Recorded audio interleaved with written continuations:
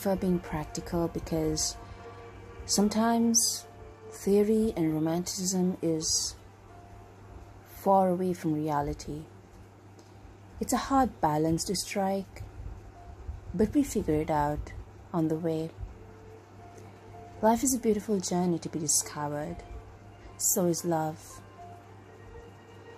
We've often romanticized love, put it on a pedestal, have standards so high that it's hard to find someone who will fit those standards. That's something I've noticed in so many people out there. We blame the breakups and divorces and quarrels and say love doesn't exist, but it exists. It's just that we need to take responsibility. If we want love, if you want love, to take responsibility to know who you are and what you want in love, and to find someone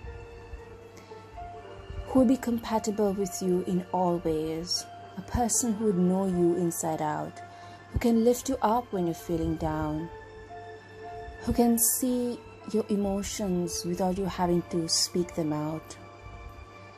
These unspoken words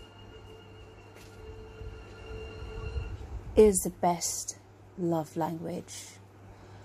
So if we can stop romanticizing love and take love as it is, everyone can find true love out there.